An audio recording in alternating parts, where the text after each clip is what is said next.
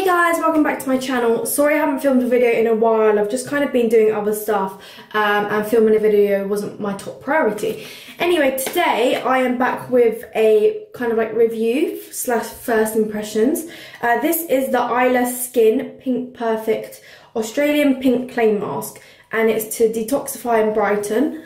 I was kindly given this by Alya Skin, so thank you very much. I obviously really like face masks. I really like the L'Oreal ones, but I've never really tried a pink clay mask, so this will be quite exciting. It comes in this really cute pink box, and on the side it has things like the process. Just says, spread mask evenly on your face, sit back and relax for 10 minutes, remove clay mask with warm wet towel, use moisturising clean after mask application. So it says it contains Australian pink clay, aloe vera, vitamin A, vitamin E, witch hazel, licorice, pomegranate, mangosteen, rosemary, and lots of other things I'm not going to be able to say. So yeah, I thought I would try this out. Thank you very much to Alya Skin. Not sure if I said thank you already, but thank you very much. If I can open it, that is, because what's the best way? Okay. So yeah, as you guys know, I really like a good face mask, especially on a Sunday, just before the week's beginning, when you're kind of like getting your body ready for the week ahead. So it comes in this really cute pot. I really like this pot, especially like the white top. And I'm gonna use just I'm either gonna I think I'm just going to use my fingers to apply it. Normally I would use a brush, but I do like using my fingers sometimes because it gives me more control where I can apply some. So this is what it looks like on the inside. It's very like pink and fluffy, and it smells so good. It smells like roses. So I'm just going to apply this. My main problem areas are like my T-zone and then like my forehead. So I'm just going to apply it to here. I don't really have any problems around here, but when I do get spots here, I get big spots. So, first impressions is quite lightweight, as you guys can probably tell. It's basically like putting a moisturiser on your face, which is quite strange, but it's quite nice at the same time. You're not putting anything too heavy on your face. So if you are looking for a more like heavier face mask, then you probably want to try maybe like one of the charcoal clay ones. This is a bit softer, but I do think that although this is soft, I do think it will work really well because it is a clay mask. Like I said, I've never really tried anything with pink clay in it before, so I'm quite excited about it. I really like the scent of it. It smells really nice. It smells very floral. It's basically like, you know, the cream that you, it's got the texture of like the Nivea cream. It's in like a white bottle, Nivea soft cream. It's got that kind of texture, which I quite like. So I'm just gonna do it to my problem areas, which is on my cheeks, because I get gets a bit dry and I get a bit of like spots, acne on my cheeks. My nose is a problem area, and my forehead. So I'm going to test these areas out today. So I don't want to put loads on because my skin's not awful at the moment, but I want to put just enough just to feel relaxed.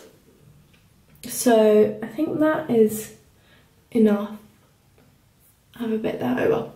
Yeah, so I'm going to put that much on, and then I'm just going to put the lid back on and secure it. So now I'm going to leave this for 10 minutes and we'll see what it looks like after. Okay, so we're about 5 minutes in. If you guys can see, it's a bit tighter.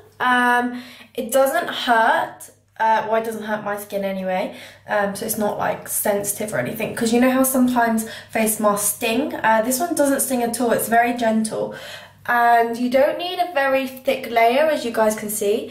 It's still drying a bit here, so it's not fully dry yet. But yeah, so far I'm really happy with it. It smells great, and I think it's gonna make my skin smell great as well. I like how it's not so thick on my skin. You only have to put a very light layer on, and it's tight, but I can still like move. Obviously I haven't done this area here, but I can still like move my cheeks and it's not restricting me, which some face masks do. Literally I can't move when I have them on.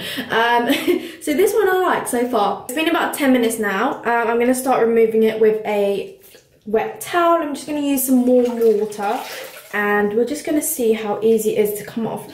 My towel looks dirty. It's not dirty, it's because I take my other face masks off of it, which are black. So it comes off quite easily, as you guys can see.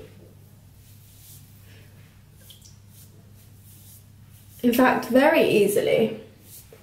Let me try.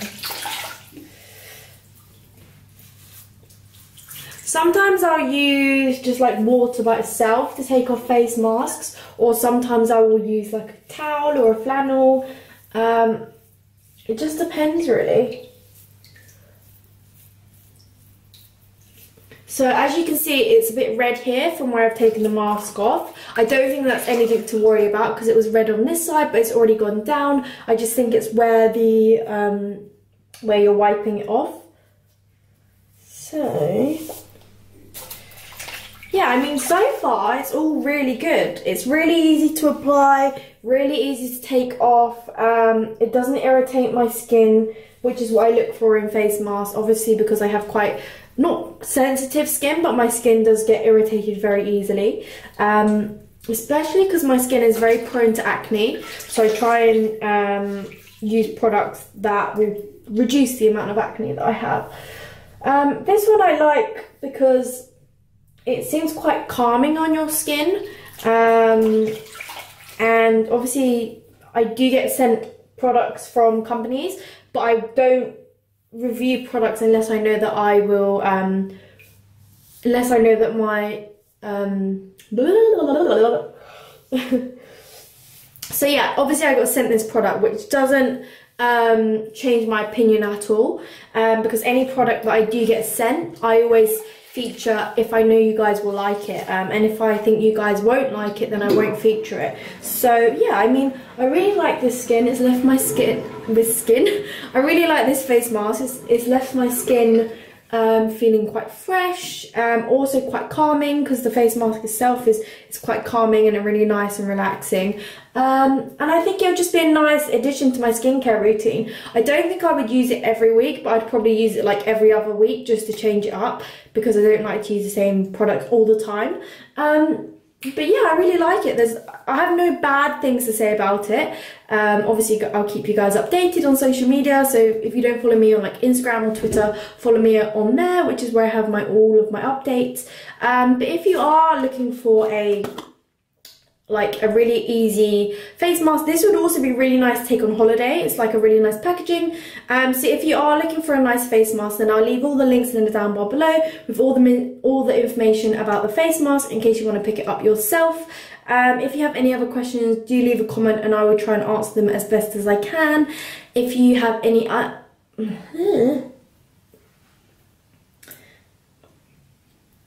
yeah, one thing I just noticed about this actually, I don't know if you can see, but it says right at the bottom, cruelty-free and vegan, but I don't know if the camera's picking that up, so that's pretty cool. So yeah, I really like this face mask. There's nothing bad I can say about it at the moment. If you guys have any other questions or you want to know more about the product, I'll leave all the links in the down bar below, as well as the price of it and where you can pick it up. I think they do ship to the UK, even though they're an Australian brand, so I will leave kind of all that information in the down bar below. If you need any more kind of help on whether to buy it or not, you can always like message me on Instagram and Twitter and I'll be happy to help you out.